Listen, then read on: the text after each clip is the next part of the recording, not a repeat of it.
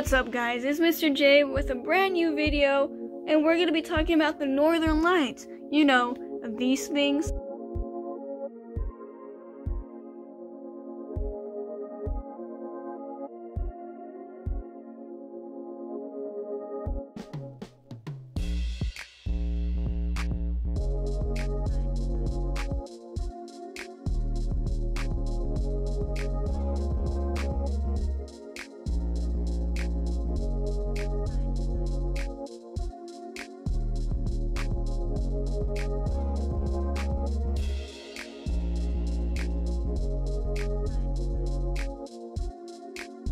They're also known as, I can't really say this word very well, Aurora Borealis. That sounded right. So I can't say it.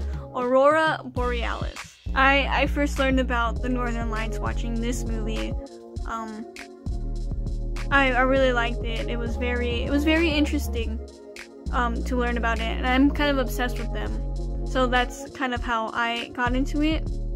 But other than that, like, it's on my bucket list to go see them. If you guys ever have the chance to go watch them, I suggest that you do. But anyway, here are some facts. You can see the Northern Lights all over the world, including Alaska, Norway, Finland, Scotland, Sweden, Iceland, even some parts of the United States like New York, Michigan, Wisconsin, Northern Iowa, Minnesota, North Dakota, South Dakota, Montana, some parts of Idaho, and some parts of Washington. I know I'm saying Northern Lights, but there are also things called Southern Lights where you can see in the Southern Hemisphere. But since we're in the Northern Hemisphere, the northern half of the world, we're just going to be talking about the Northern Lights. And they look like this, but how do they get this way?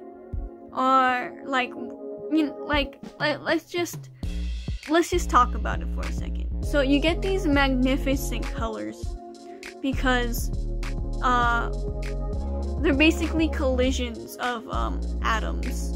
Okay, these glows come from collisions between fast-moving electrons and the magnetic field of the Earth. So the oxygen and nitrogen molecules in the high up there in the sky in the atmosphere, they collide with the magnetic field of the Earth and other smaller electrons. So they run into each other and they get all this energy, and then they start producing these lights that we can see. And specific atoms create different lights. So the oxygen, when there's more oxygen, it'll show like a green or yellow or like even a red light, while nitrogen gives off some blue light.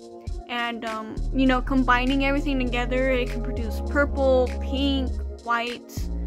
So that's how they get their colors. And they're always there, okay? The Northern Lights are always there.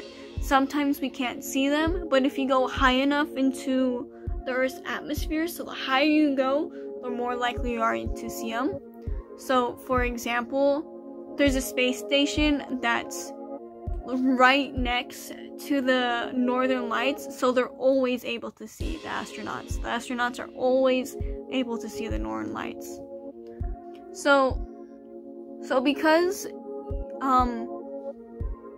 each atom and each molecule and each electron produces its own color, none of the light displays are gonna look the same. For example, you have this, you have this, you have this. So it all depends on how much oxygen there is in the air, how much nitrogen. Like even if the sun is around, you know, there's always different conditions for this. Here's a fun fact. Other planets have their own auroras. So you can see lights like this on Saturn, Uranus, Neptune, and even Jupiter. Like, all of those have some type of lights like that. So that's pretty cool. Alright guys, that's all I have for you guys today. I hope you guys enjoyed this video. If you guys have other questions about the Northern Lights, let me know. Alright, see you guys later.